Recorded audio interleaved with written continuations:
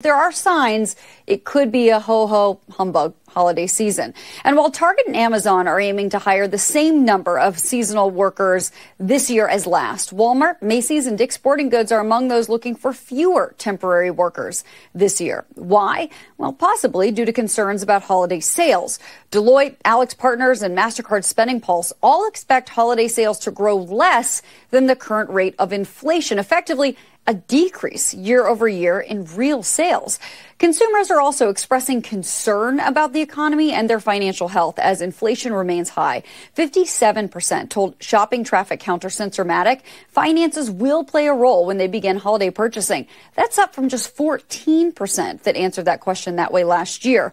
About a third of shoppers plan to spend less this holiday than last year. Only 17% plan to spend a little more, according to AlixPartners, with 40% planning to buy more affordable brands due to inflation.